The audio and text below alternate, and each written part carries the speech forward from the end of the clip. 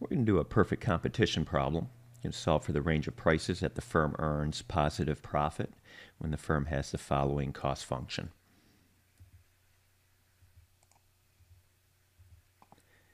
So some background. Positive profit will occur when the price exceeds average cost. Price is greater than average cost. A firm will be making positive economic profit.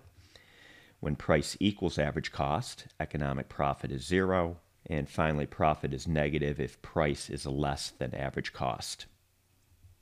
In perfect competition, the firm produces where price equals marginal cost or marginal revenue equals marginal cost. That is a profit maximizing condition where the price is determined in the marketplace. So here's our cost function, and we're going to get average cost. So we're going to divide the cost function by output or Q. So dividing every component of the cost function by Q, we end up with 9 divided by Q plus Q divided by 100. So that is a firm's cost per unit, average cost. So just rewriting that. And now we want to solve for the minimum point on the average cost curve. This point occurs when the slope of average cost is zero. So when we're dealing with a U-shaped cost curve like we are in this case, the slope will be zero at the minimum point because the tangent line at the bottom of the U is horizontal, and the horizontal line has a zero slope. So we can write the average cost equation like this, move this Q up into the numerator following the rules of exponents. And so we can take the derivative without using the quotient rule. So we can take the derivative of average cost because a derivative is a slope function. And we're going to set that slope function equal to 0 and solve for Q.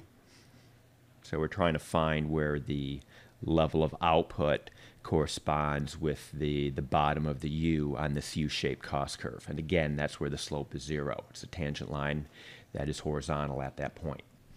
So taking the derivative, bring down this -1 in front of the 9.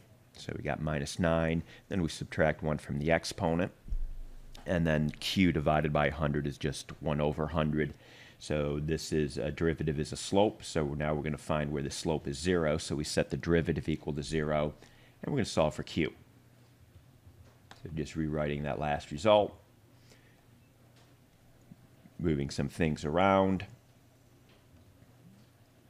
Bringing this Q to the minus second power down into the denominator,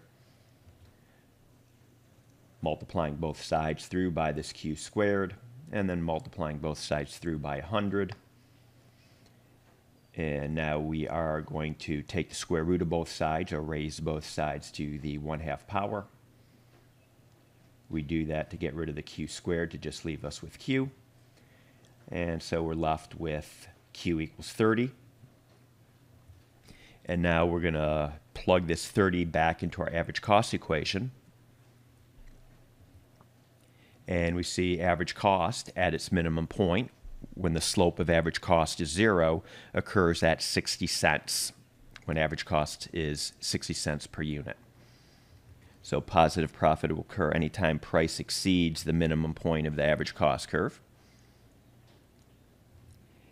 Zero economic profit will occur where the price equals 60 cents, or the minimum point on the average cost curve. And finally, the firm will be making negative profit if the price is below the minimum point of the average cost curve. And just remember, the price here in this perfectly competitive market is determined by market supply and market demand. Okay, that's it. I hope you found this video helpful.